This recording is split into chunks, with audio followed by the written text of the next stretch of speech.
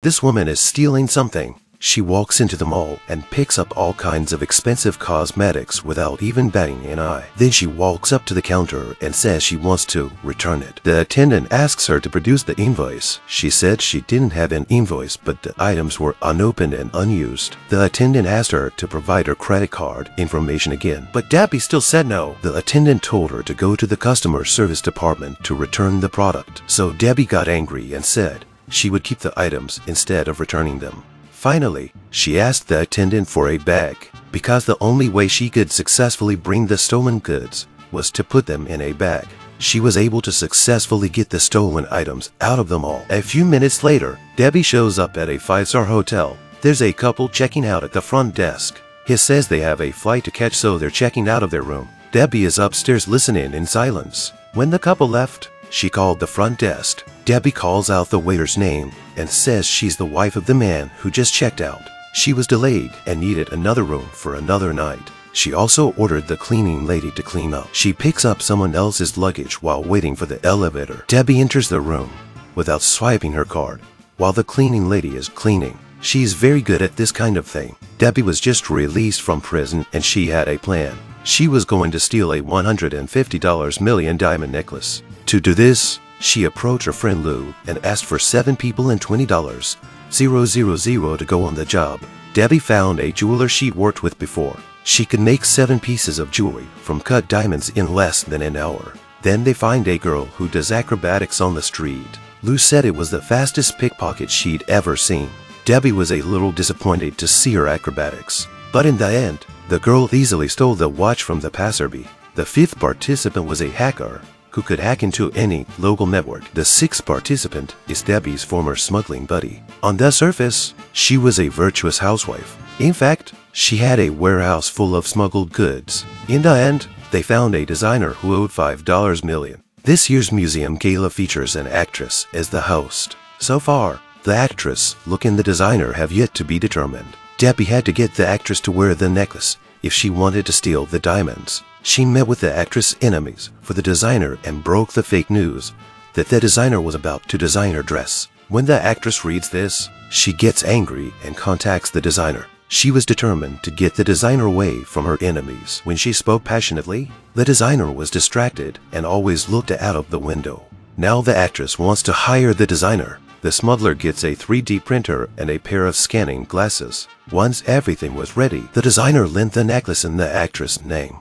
The diamond necklace was worth hundreds of millions of dollars and had been sealed in the ground for 50 years. Debbie puts on the special glasses to scan the necklace and doesn't stop looking at it. The staff was confused and tried to tell her to stop. Debbie didn't care. Several women Saturday in front of the computer, staring at the images coming through her glasses. Just as the staff gets impatient, Miss Vile.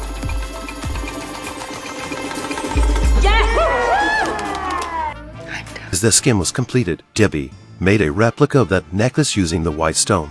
Anyone who wasn't a professional wouldn't be able to tell it was a fake necklace. The designer gave the actress a full description of how beautiful the necklace would look on her. The actress was thrilled to hear that. At the same time, the hacker had hacked into the museum's security system and stole the museum's surveillance plan. She repositioned the surveillance so that the entrance to the women's restroom was a blind spot. Debbie pretended to be a visitor to the museum to explore how big the blind spot was. The smuggler was hired to work for the company preparing the party and got a seating chart and a guest list for the party. Debbie realized that the actress' date was her ex-boyfriend. They had committed theft together 5 years earlier. He was selling paintings, so Debbie disguised herself as a buyer and bid up the price. One day, her boyfriend brought a document for her to sign. This time, she played the role of the seller, but this time they were caught by the police. Debbie didn't betray her boyfriend to the police. Instead, her boyfriend used the document to betray Debbie and send Debbie to jail himself. So Debbie saw the list and had an even bolder idea. Their theft plan moves forward step by step. Hello, with the help of the smugglers, also entered the company and stayed in the back room as a nutritionist. With only 1 day left before the party, the diamond necklace was finally shipped out. The designer asked the actress to put the necklace on to see how it looked. It was only when she took it off that she discovered a problem.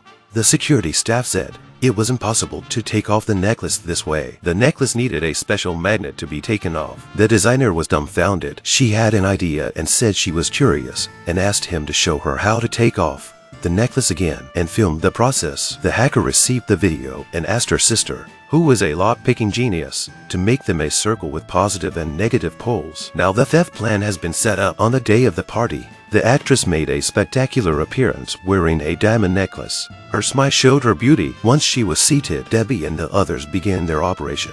Lou added a little something to the starlet's plate. The actress was served and ate without a care in the world. She was so hungry she hadn't even eaten in 3 days for the party. Soon the drug took effect. The actress rushed straight into the toilet. After she went in, Debbie stopped the bouncers at the door and alerted them that this was the ladies' room. Only the actress and the pickpocket dressed as a waiter were left in the bathroom. The pickpocket comforted her and took off the necklace and stuffed it in his pocket. At this moment, the smuggler instructs the waiter to take the tray back to the kitchen. As the waiter walks past the restroom, the pickpocket placed the necklace on the plate and took it back to the kitchen. The diamond necklace, worth $150 million, is pulled from the sink. The dishwasher rinsed the necklace with water and then pocketed it. She rushed into the mother and baby room. This is her workstation at the moment. The jeweler places the necklace on the counter. She opened the cabinet and took out the tools she had put there to start dismantling the necklace. Meanwhile, the actress comes out of the bathroom. There was no jewelry around her neck. The bodyguards were stunned at first glance. Finally, the organizers closed the venue and searched it one by one. Everyone stood at the door and had to be scanned before they could leave. The jeweler was still in the mother's room, concentrating on unwrapping the necklace. At that moment, someone came into the back room. The hacker saw it and rushed to inform the jeweler that someone was coming in. Just give it a few more minutes. We don't have a few minutes.